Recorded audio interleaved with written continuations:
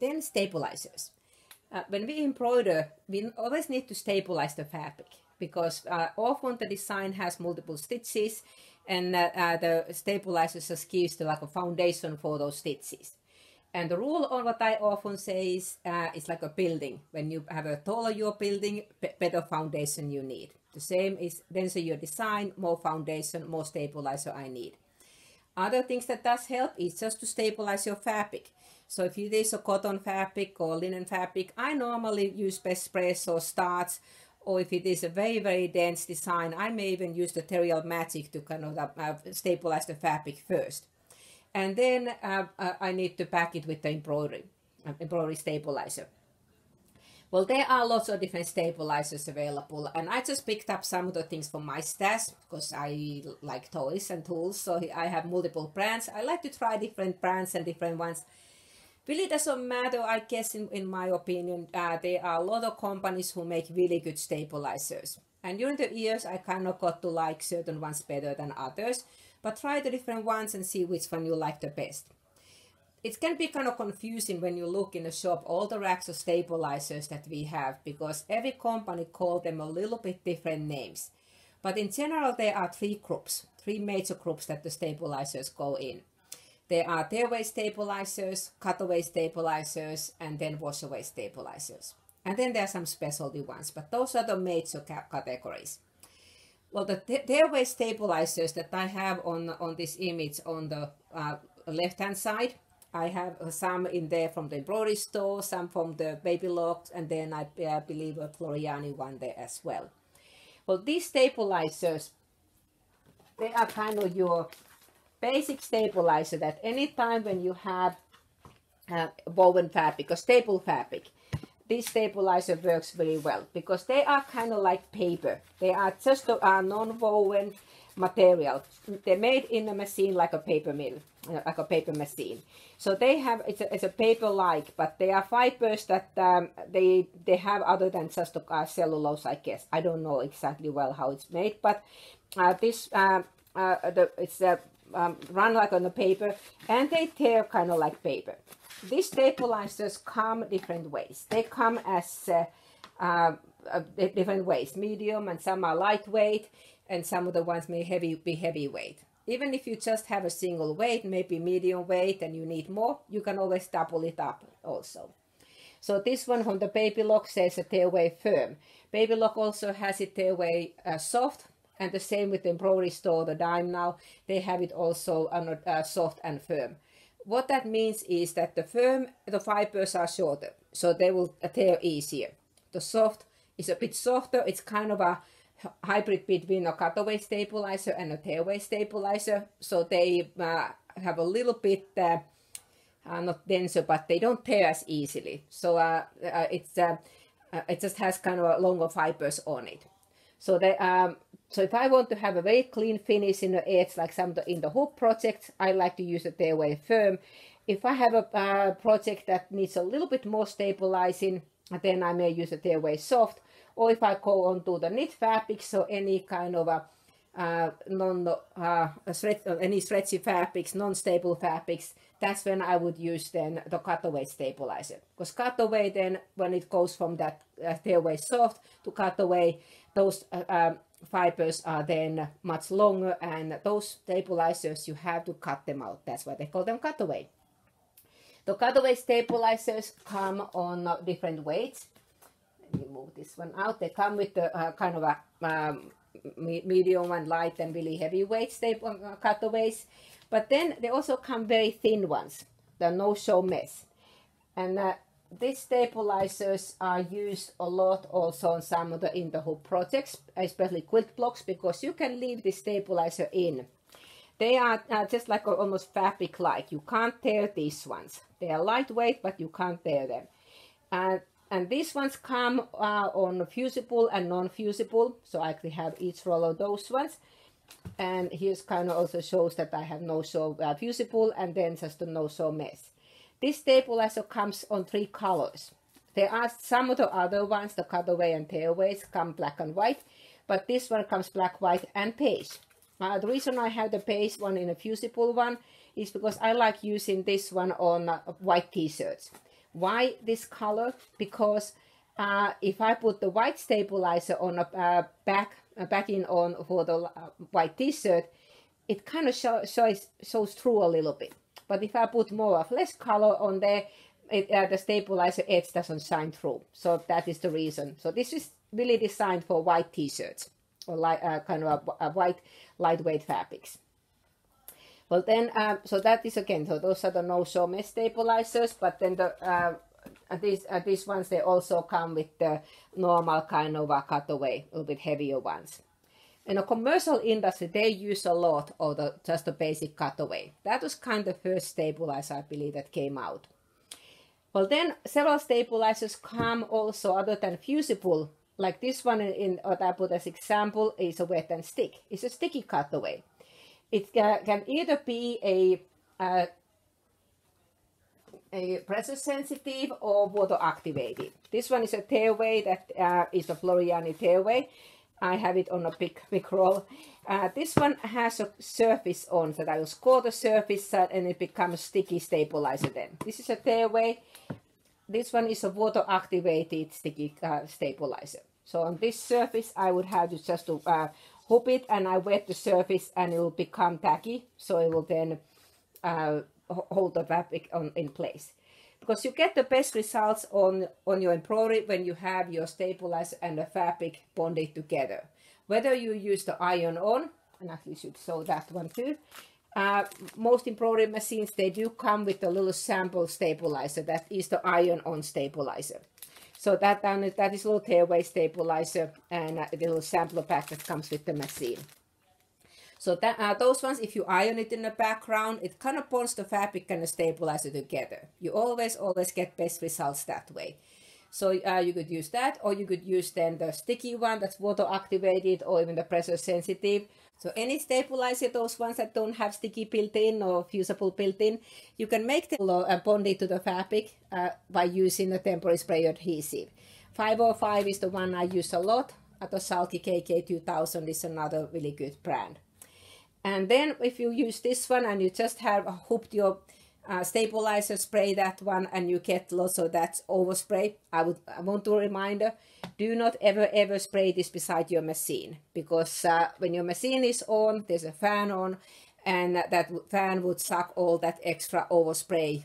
And we have had a number of machines come in a shop that has too much glue inside, so and it's really hard to take out because it gets all the gears.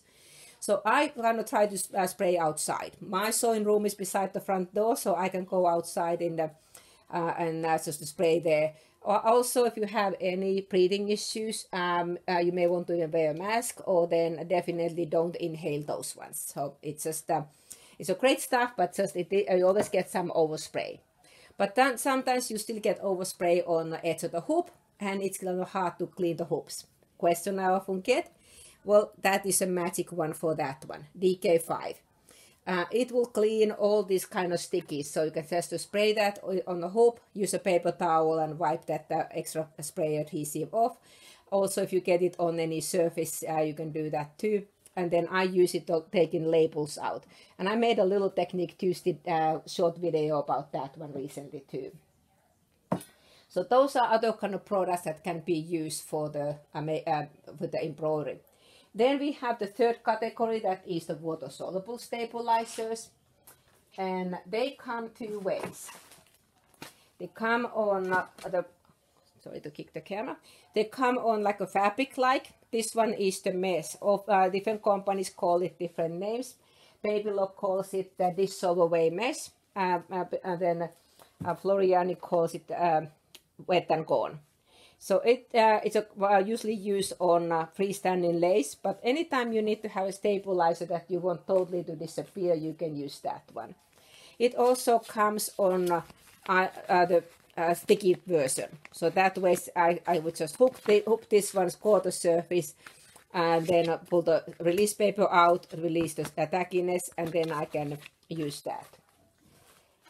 The water-soluble stabilizers, there's the other kind of, really not a stabilizer at all, is a topping. This is the first kind of a water-soluble stabilizer or topping that came out. Often people refer this still as as the sulky solid, because I think that was the first one to come out. But multiple companies make the same, and I have some samples. They just look like plastic, but these ones are used to cover on a nap when you have a fabric that has a nap surface, so that will kind of cover that one. So these stabilizers, because they are water soluble, I keep these ones in Ziploc bag. Because if I leave them out without any airtight either container or the bag, they will kind of live with the environment. So if it is very humid, it will suck all the moisture and may become a lump. So I kind of keep these ones in a plastic bag or container. And then we have, those are kind of major, but then we have another kind of topping, which is the heat away topping. And I have one example on this one, which is the sulky heat away.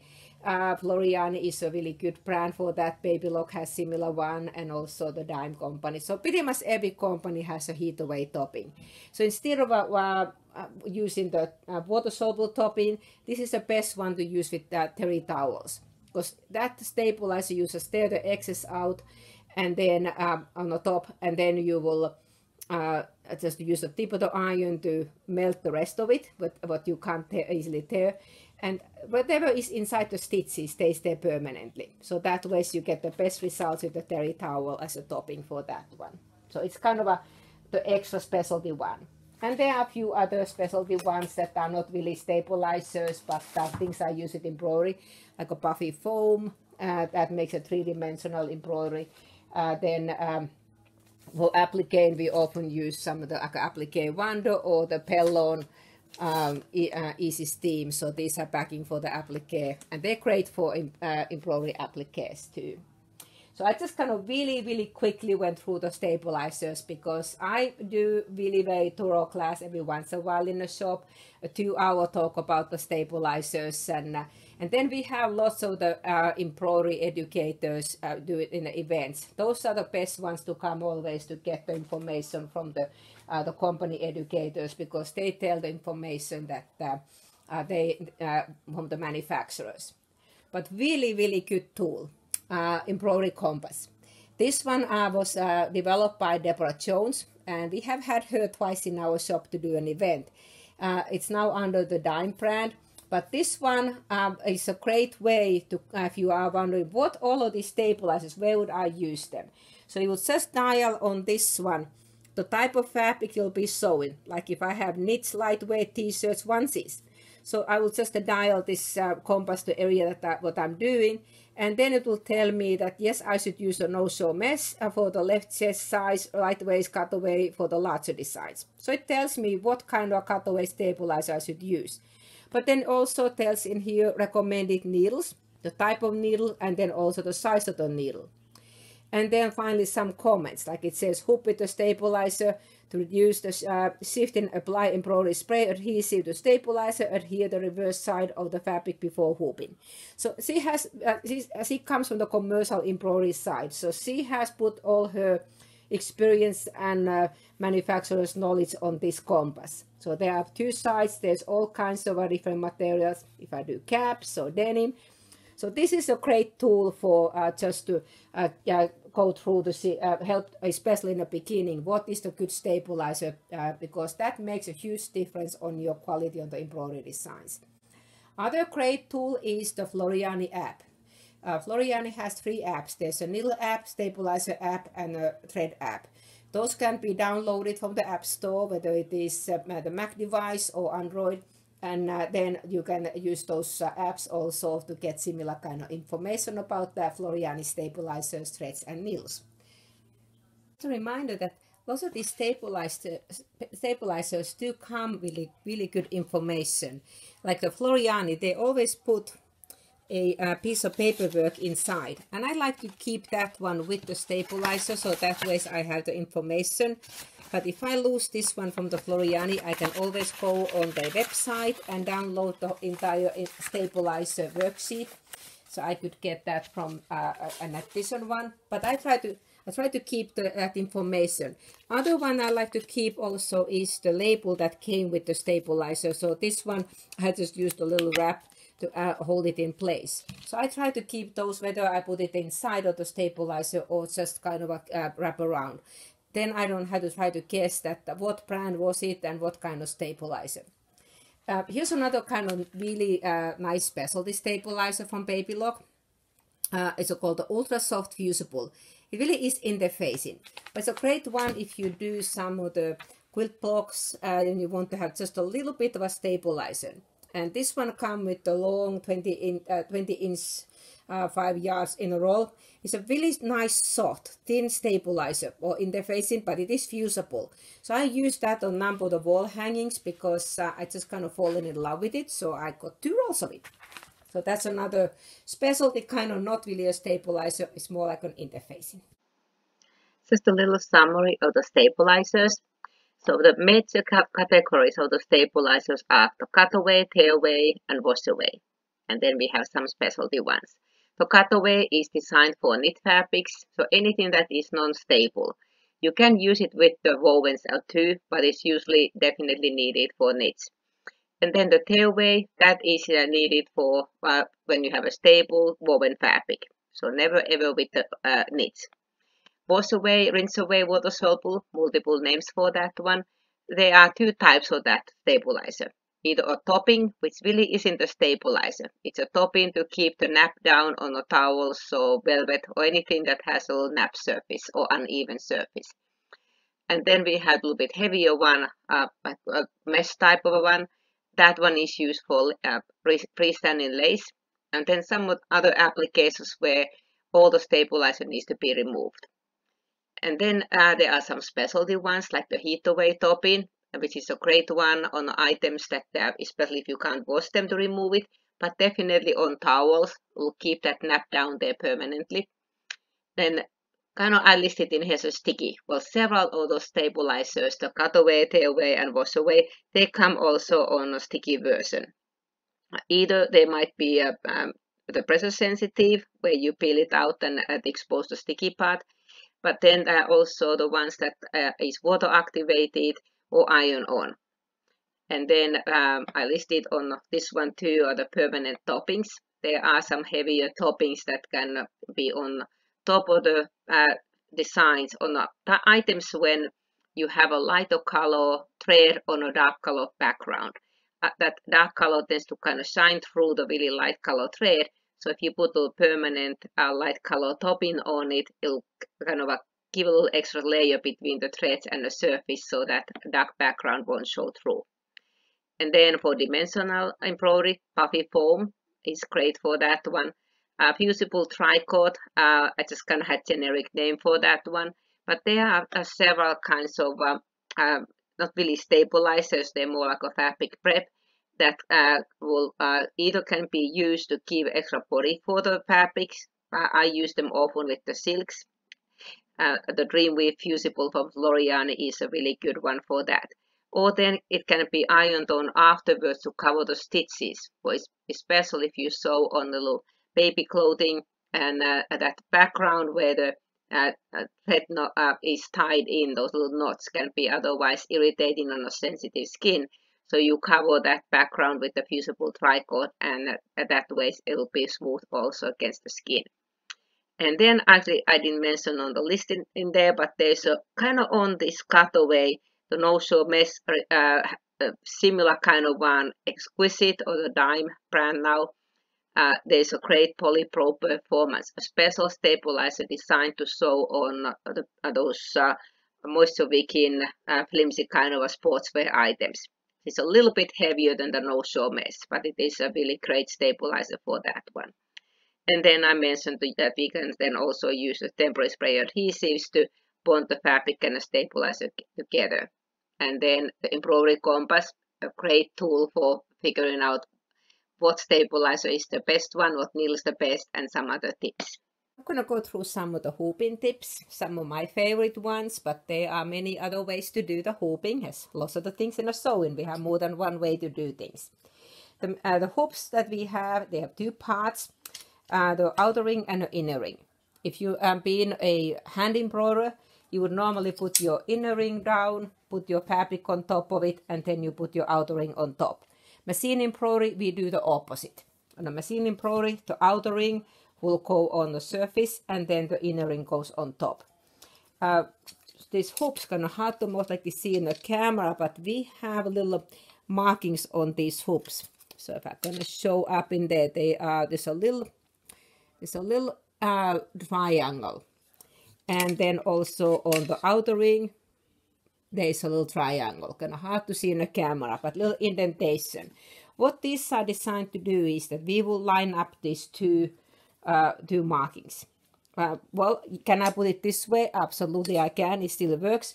But if you use the hoop templates, those grids that came with some of the hoops, then that way, if I line it up this way, and then I will line up also the template that the ABC, the letters are towards me, then that center part on that template will show exactly where the center of the hoop is.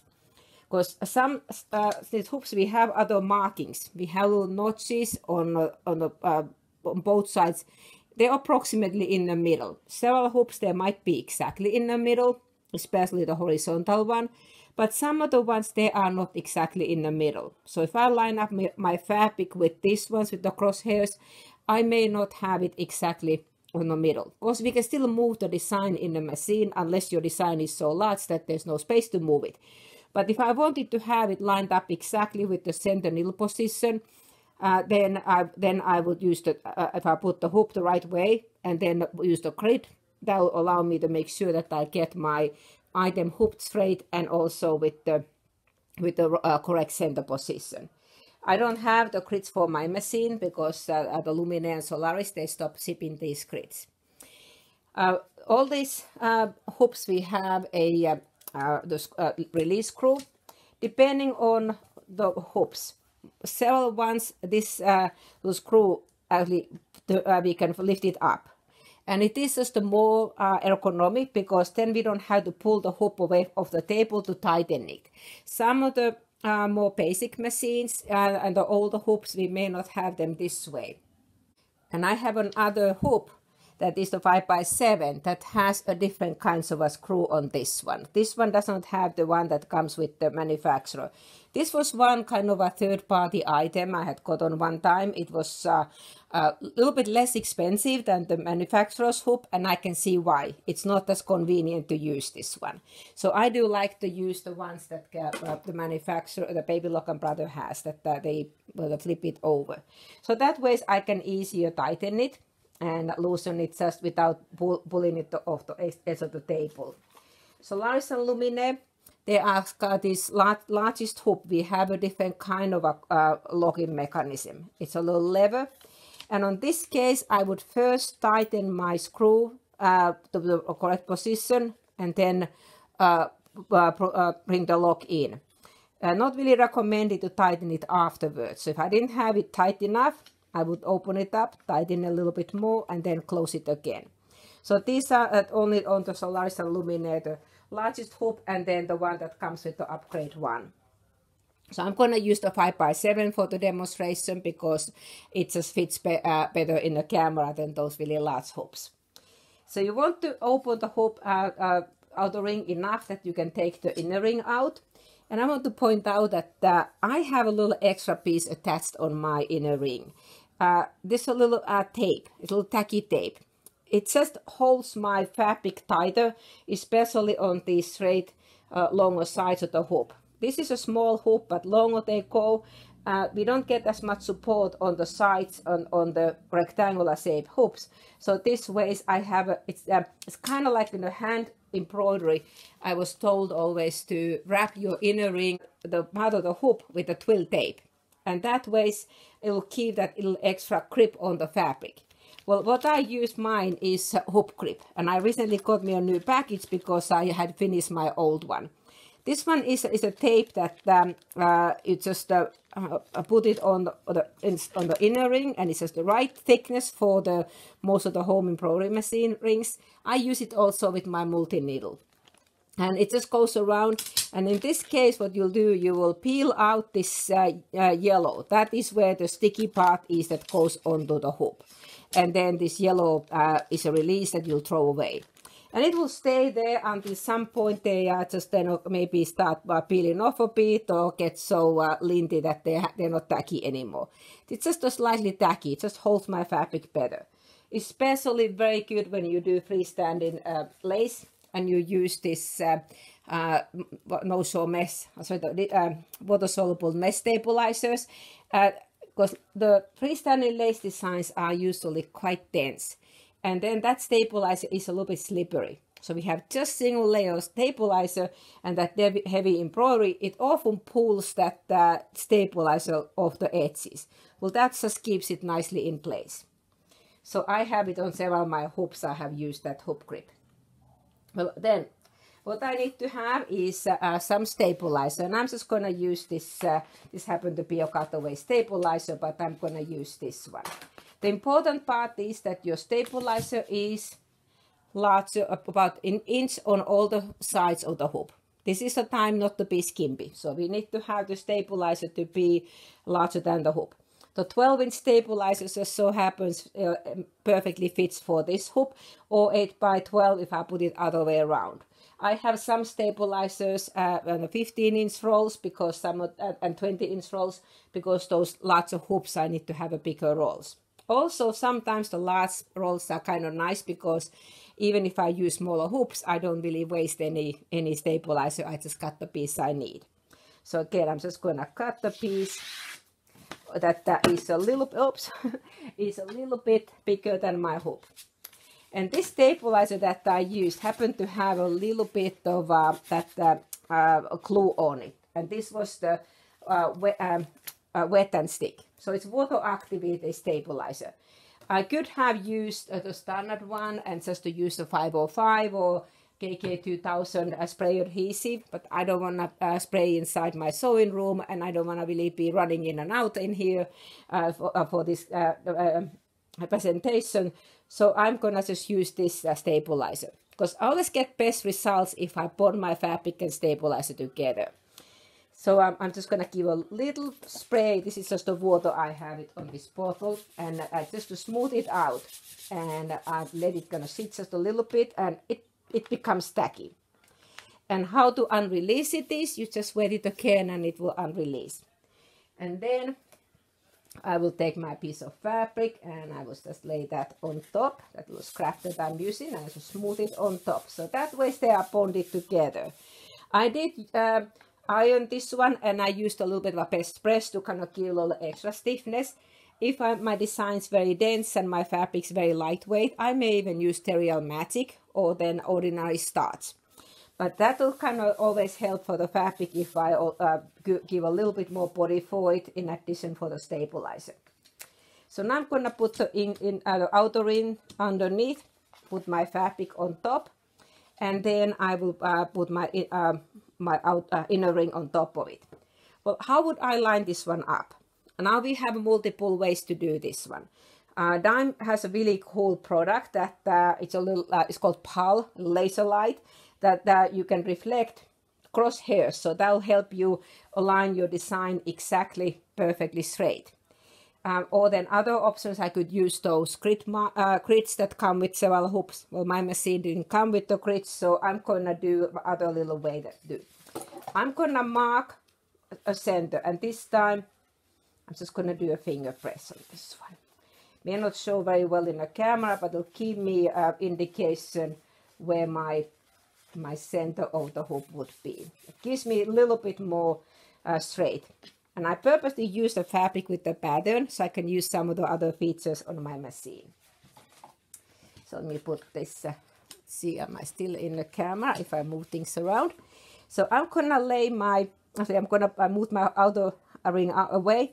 Gonna put this inner ring and I'm gonna use some of these notches, even though they may not be exactly, but they're close enough for my purpose because I can still move my design.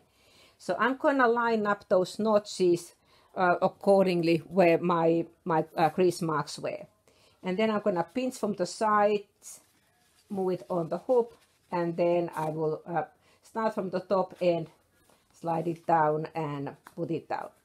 Notice mine was pretty tight on this one. I had opened this outer ring just enough to get my fabric and my stabilizer in it. because that way I don't have to really tighten this very much. I have really nicely hooped fabric already. Because if I open this a lot, let me just show another way. If I do open this a lot, and let me just get my fabric again. So I'll open it a lot. Actually, one thing is when you open it a lot, make sure you don't open it so much that that screw comes out, because then this little metal piece falls out. And just to try to find it and put it back in, but so avoid opening it so much. If you have bulky item, obviously you have to open it more.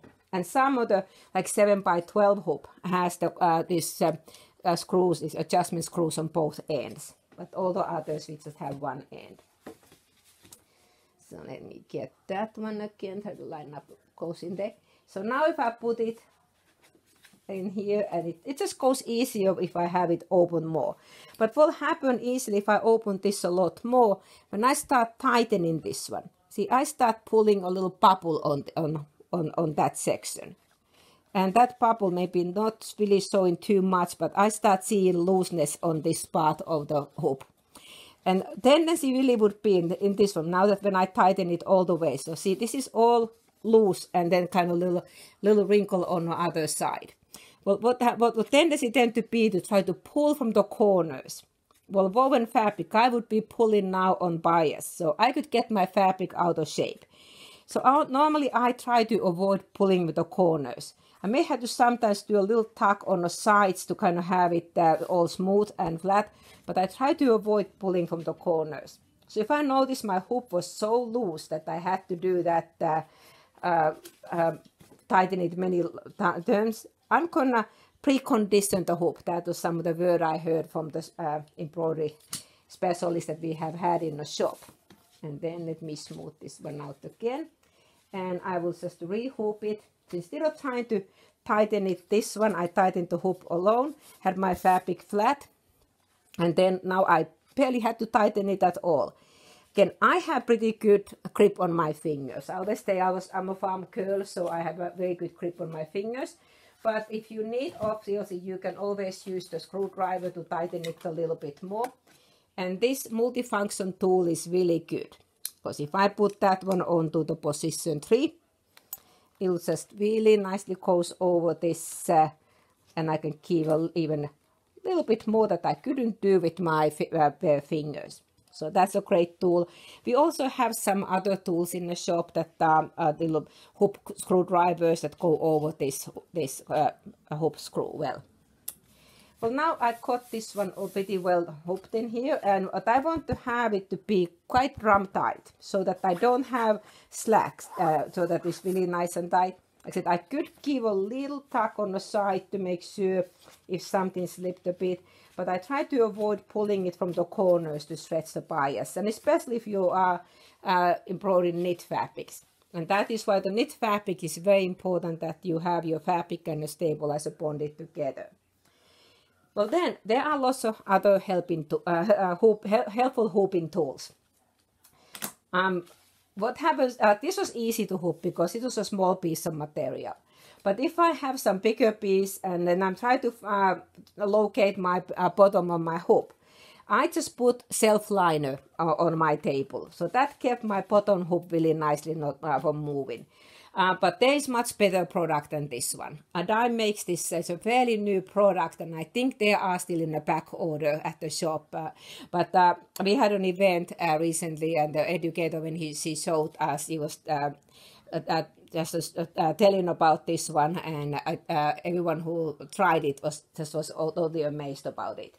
So those ones, it's a hooping surface. It's like a silicone kind of a mat that has grid lines, so you can line up your hoop on the grid lines, and then if you use that little laser light, even align it, you could get really good hooping results. Well, I don't have that because, like I said, they're in back order, so I'm sure that they'll be coming in one of these days. So I just put the self liner on my table in this time. It's like just when I didn't have any better ones. Well, that kept my bottom hoop, so I didn't have to chase it around. But then sometimes when you have the top hoop, and let me get my, I did tighten this really tight. Let me loosen just a little bit so I can put it back in. sometimes then, well, how would I keep my inner ring from moving? Well, this hoop grip kind of helped me a lot already because it sort of kept my hoop in place whenever I pinch it between my fingers. But then other options would be to use double-sided tape. And this one is the R&K Stitch Perfection tape. Mine, this is an older one, but the newer ones are water soluble. Really doesn't matter whether it is a Wonder tape or any of this kind of double-sided tapes. Even ordinary double-sided tape would work. So if I take some of this one, let me cut a piece of it. And I would put the tape on my hoop, and then if I just peel the paper, this is the hardest part always, to get the release paper out. Here I just use the pin to score the surface a little bit, and then I can peel out these release papers, and I just put on two ends. So now I have a little bit extra stickiness on my hoop on bottom side, so that way it will hold it in place there too. So let me line it up again, somewhere around my lines that I had pressed. And then when I stick this one in place, so that will kind of hold my fabric and hoop so that they don't move as easy. And then I can move my sandwich. Again, I usually start from the top edge because that's the one that we don't have the release screw. And I just had it so that I don't have to really tighten this much at all. Maybe give couple little turns on this one. Other things that I want to point out, many times on the instructions tell you to push this inner ring further in. The manufacturer, Baby Lock and Brother, do not recommend doing that one. They even have some little notches on some of the hoops kind of prevent doing that one. But it is important that they are level, so that they are lined up, so that I don't have one sticking out too much. So I need to have them level. So I usually go around and just kind of pinch between my fingers so that they are level. But don't push it further out. That is not what the manufacturer recommends. So here it is. Here's my hooping, and again, that was some of the tips that I had, what I was using on mine. So, and many other ways to do that one. For the embroidery designs, we also need a design to embroider. And one thing to look about embroidery designs is that they do come on different formats. It's like a language. Different machines will understand different languages. The Baby Lock and Brother, they all understand the PES, that format. But the multi-needle machines and also several others, especially the larger machines, they can also read the DST format. It's also Tajima commercial format that does not include any color information. So if you have a design on that format, the colors will look really weird because that is just as a needle number that is used on a multi-needle. But we can use those designs on multi-needle and the larger embroidery machines too. But there are lots of other formats because every company kind of wanted to have their own format that only their machine understands. So I just listed some of the ones, and may not be all of it, but several on that one. So if you have had another brand machine and then you get the Baby Lock or Brother machine, so you may have a whole bunch of some of these other formats. Well, they can be converted either using a software, or then if you really have a very, very old kind of ones, I think you might still be able to get Magic Box or Amazing Box. Not sure anymore, but this was the way to convert old embroidery cards, things that were not on the memory sticks or any kind of CDs. And then just a reminder that if you save a design from the Baby Lock or Brother machine to a USB stick, that design is not going to be shown as a PES. It will be saved as PHC on most machines. On the Luminaire and Solaris, it will be saved as PHX. So it will kind of be surprising when you look the design that you saved from the machine, the memory stick, that it no longer says PES. That is the machine's internal format. And all the Baby Lock and Brother machines, they can also read the PHC. And then the Solaris and Luminaire can read, in addition, also the PHX. Well, how do the designs come? Well, of course, we have a whole bunch that are built in a machine. Every machine has a little bit different set of designs. Early on, when we got more designs, they came in design cards. And you may, if you have been embroidering for a while, you may still have some of the cards. And if you want to use those cards, if you haven't copied those designs yet out of those cards, we might still have available or order a card reader that can be plugged into the US port in a machine that those design cards can be used. But that's really going back now way over 10 years ago when the designs came in a card. Then one point we had machines that used floppy disks, and we were able to put the floppy disk right onto the machine. Well, now it's very hard to get floppy disk. So now normally when we get embroidery designs, they either come on a CD, some comes in a memory stick, or then we can download them from internet. There are lots of free ones in the internet, and also some of the ones that you have to put your credit card information to purchase them. And then, of course, every software package, if you have any embroidery software, they usually come with some designs too. Plus, then you can, of course, create your own designs. But then, as a reminder, I always want to talk about a little bit, this is my legal part in here. Remember to read the copyright information, because embroidery designs are kind of like music. We don't really own that one. We only own the right to use it. So what it means is kind of that you, again, think about it like the CDs or movies. I can watch the movie if I purchase a movie, but I can't start charging tickets for that one. Meaning that there are some of these embroidery collections that they do not allow you to sell this item. Disney is one of those ones. And actually, I even copied from the Brother manual what they tell about in the, this is a direct copy from the manual about the copyright. That all those patterns that are sold in the machine, they are protected by the copyright laws. So it's just kind of a reminder that those are not to be shared. They are not meant to be, and especially Disney ones, you're not allowed to even sell the item if you embroider it. That varies a lot between manufacturers. So it's always important if you are selling items that you have embroidered, maybe you have an Etsy shop or so sell them somewhere. Make sure that the design you're using allows you to do that one, because it takes all the fun out if we get the lawyer calling about that one. So it's just again reminder that these are intellectual properties by the designers, and just to check on the copyright. So we're not meant to share these designs. We're meant to have our own copies. It kind of sounds funny. I put embroidery stitches. Well, yeah, it is a stitch. However, the sewing machines, the needle only goes up and down in the same spot, and the embroidery hoop is moved underneath to put the needle in the right position. But difference comparing the stitches in the sewing machine and embroidery side is that on a sewing side we normally have a balance stitch. Embroidery side, we don't want to have that top and bobbin thread meeting in the middle of the fabric. We want to have the top thread wrapped around a little bit underside. And here's just an image from the manual that shows that how your top thread is meant to only show on the top side, and you should see a little bit the top thread underneath also. And then one of the questions I sometimes get from the new embroiderers is that how come my machine changes speed while it's embroidering? That is normal. It changes the speed according to the length of the stitch that it's doing. And then just a reminder, the threads are under tension, so they always pull a little bit. But the well-digitized designs, they've been minimized already by the use of a term called pull compensation.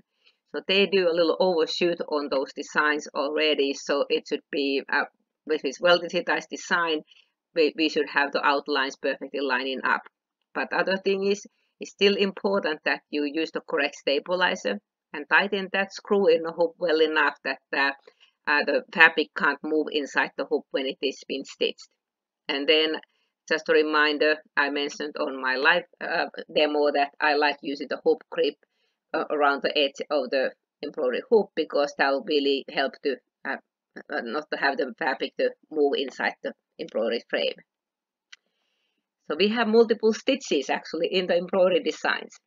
You often see in a bigger area that when it's been filled with the fill stitches, that there's an underlay. There's little open stitches that go under first, and then it gets covered with the solid stitching. That is a very important stitch because it will attach the fabric and the stabilizer together so that the fabric can't move underneath when it starts doing the more dense fill. Then some of the fill areas have been filled with the satin stitches when they are narrow areas. If your satin stitch is longer than 7 millimeters, that's normally is kind of the rule that no longer than 7, then that design should be should use the step fill, which is kind of like in hand embroidery. If you have a wider area, you need to kind of break that stitch between. Same rules apply in embroidery. That is just how the designs have been digitized. So when you look at the design, how it shows, you see some of this detail. And sometimes they do that fill as a little pattern or fancy fill. Sometimes you may have an outline stitch around the design, and it can be a satin stitch or straight stitch or triple thread, which is called the bean stitch. We also have embroidery designs that have been digitized as cross stitches. And then if you have a machine that does not cut the jump stitches, that means that when there's a design that the same color is used in another part, it may just tie the stitches on one spot and jump into the next one. So there's a little thread that goes on top and the bottom of the fabric. So after it finishes embroidering, you need to trim those jump stitches out. And it's good to trim them between each color so that the other color don't stitch over them.